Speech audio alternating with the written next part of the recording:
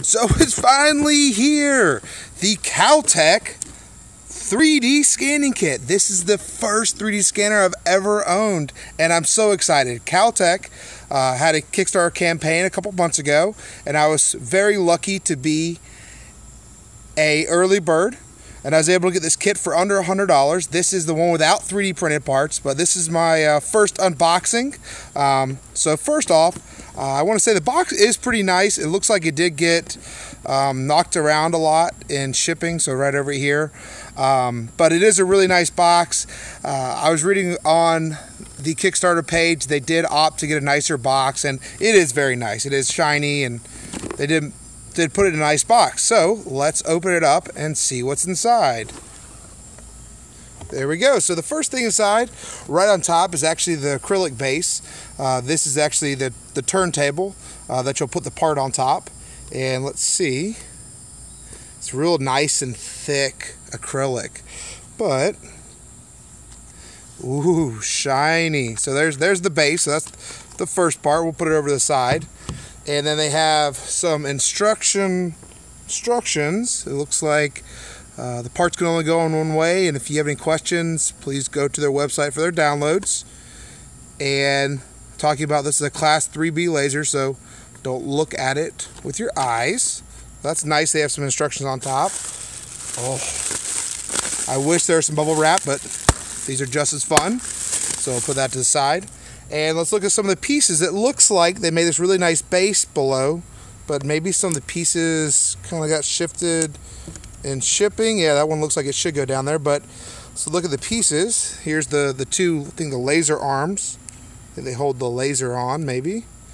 And then we have some really nice other laser cut parts, and these look really good. They look like they took their time and really calibrated in the machine. So there's some more laser cut parts. And let's get all the laser cut parts out first. Let's get these boxes out of the way. So here's some more laser cut parts. Well, there's even some more at the bottom, but I think that's the back plate. They have some pieces of, or some magnets that are inserted in this piece, so that's pretty cool. They have embedded hardware. This one looks like it didn't get pushed in exactly right. This is a cool thing. Maybe they glued these in. I hope they did. If this is pressed in, there might be a possibility for this to snap, but we'll see. And there's another little piece. And let's get down to the bottom and see what's in the bottom of the box first. Ooh, so there's our laser cut piece of cardboard, or somehow it was cut out. Put that to the side. And some more plexiglass. Something. Maybe this looks clear. And oh, calibration. This is for the calibration of the bed. And oh, a nice piece of foam that goes on the top. So there's the piece of foam. So that is it out of the box. Let's put the box to the side, and let's look what's inside the boxes. So they did a really nice job. It looks like they did some homework and actually labeled each one of the boxes. That's great. That helps it out a lot. But let's see what's inside each box. So the first one says Uno, shield, stepper, driver, bearings, laser beams, and LEDs. So let's open it up and see what they did. Ooh, so that's really nice. Looks like everything is individually packaged. So that is the stepper driver. Not bad. Let's look inside here. They have the two lasers. They have the two lasers and the LEDs, and there's a stepper board. So, well, that looks pretty good. They have this little cool little short little 3 LED surface mount LEDs. That has to be soldered on or something. But there's the stepper driver board. This is where a good company and a startup will differ. So let's see how their board looks. But looks pretty good. Stenciling looks pretty good.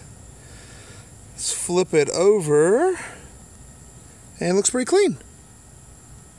We'll see how it turns out, but that looks like a pretty good board. They did a great job there. Let's get down some more pieces of the box. And here's just the Uno. That's just a standard Uno. And wow, look at this ball bearing. Oh man, that's some big money right there. This is a huge ball bearing. That's for the bed. But I don't know if you can see that. Maybe the camera can capture it. But it is really, really silky smooth ball bearing. That is a nice, very nice ball bearing. Has a nice cage. They spent some money on that ball bearing. They really did. Nice ball bearing. That's a quality ball bearing right there. So let's put that box to the side. Let's look at the next one. This one says stepper motor, hardware, power supply, and an Allen wrench. That's nice. They include the Allen wrench in there. But they have all the little screws to assemble. They have some standoffs, probably for the Uno. They have the Allen key. It's nice. And here is, oh wow, they really spent their time identifying each one of the screws, so you cannot mess that up. They made nice stickers for them, and they oh man, they really spent some time making that nice. That's really good, guys. Let's go down in here. Here's the wall wart. So it looks like they just used the standard wall wart with a round plug on it.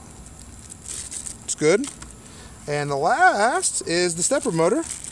Looks like kind of a pancake stepper motor, but nice little stepper motor right there. Already has the 4-pin connector, just like the all the 3D printers use right now, and a nice little stepper motor. So that's inside that box. Let's move that one out of the way. And the last one is the camera and the USB cable. So let's see. I know they talked about they had some issues with the camera they chose, but here's the USB cable. Oh man, look at that. They got one of those really nice angled USB cables.